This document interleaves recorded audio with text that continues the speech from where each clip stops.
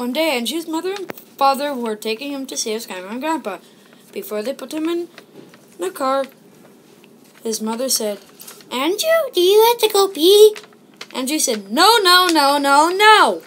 His father said very slowly and clearly, "Andrew, do you have to go pee?"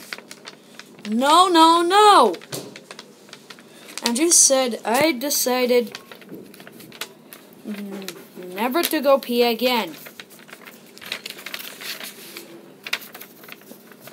So they put Andrew in the car, fastened his seatbelt, gave him lots of books, lots of toys, and lots of crayons, and drove off down the road. Vroom! They had been driven just for 1 minute when Andrew yelled, "I have to go pee!" "Yikes," said his father. "Oh no," said his mother.